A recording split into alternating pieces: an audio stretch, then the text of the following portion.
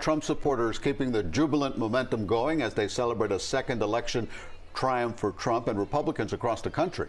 CBS News Miami's Joan Murray joins us live from West Palm Beach, where supporters are looking forward to the next 4 years. Right, Joan?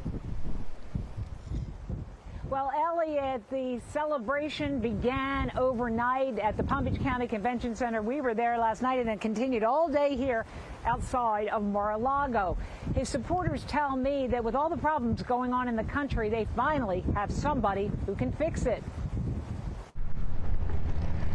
Justin Nevarez is known for having some of the biggest flags flying on the road leading to Mar-a-Lago, President-elect Donald Trump's home. We thought he had it in the bag the whole time, so. He wasn't surprised by Tuesday's win. He attributes to people worried about inflation, gas prices, and the border. He says he's going to have the largest deportation effort ever, but we had the largest influx of illegal aliens ever. Some experts worry the loss of undocumented immigrants will mean fewer agricultural workers and construction hands in South Florida, and ultimately higher costs. Justin Nevarez understands the worry. People that have been living here for a while, you know, I'm kind of on the border about that, on the fence about that, you know, but as long as you start with the criminals first, I think people will be happy about that. Kobe Shukram and Christine Salmon agree. Shukram owns an insurance company and believes Trump can fix high insurance rates. The entire insurance industry here, especially in South Florida and any coastal city, is in dire needs of some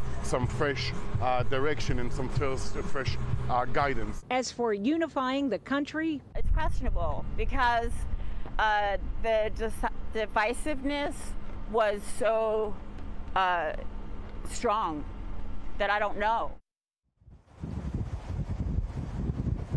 Now, we understand Mr. Trump is at Mar-a-Lago, but all day long we saw under heavy police escort cars leaving the mansion, going to fly out of here. He was entertaining a lot of guests during this time. We are also told that he is working on his transition and should have a plan together soon. Reporting live in West Palm Beach, Joan Murray, CBS News, Miami.